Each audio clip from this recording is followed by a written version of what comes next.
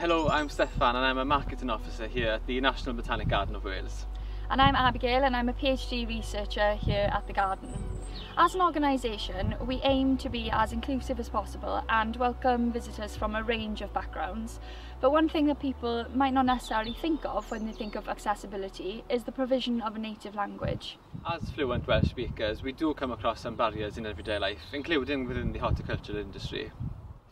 And today we're going to talk to you about what the Botanic Garden does really well to tackle these issues, and also what other organisations can do to play a part. Here at the Garden, through our Education Department and the Grow in the Future project, we do provide a whole range of educational and lifelong learning opportunities through the medium of Welsh.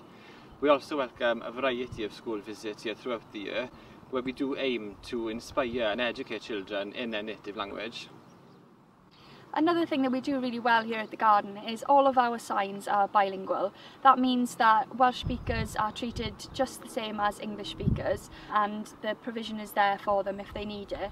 One thing that you do notice as a Welsh speaker is if you go to tourist attractions across Wales, including gardens, and there's not the signs available in your mother tongue, you don't tend to feel as welcome as you should.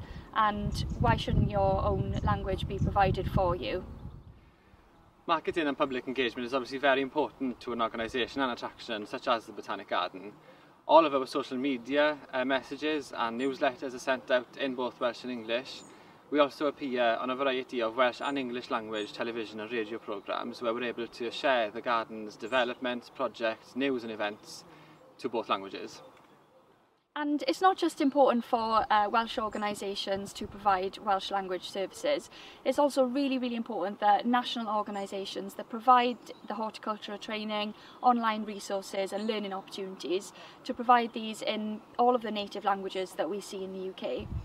If we can open doors for more young people that might not necessarily have viewed horticulture as for them because it wasn't accessible in their own language, then surely we are accessing talent that we've not been able to previously.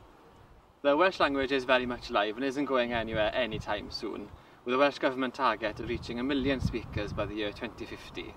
Therefore, the more organisations contributing educational resources and learning opportunities through the medium of Welsh will surely help reach this target. Mae'r iaith Gymraeg yn fyw a dylwn ni ei ddathlu.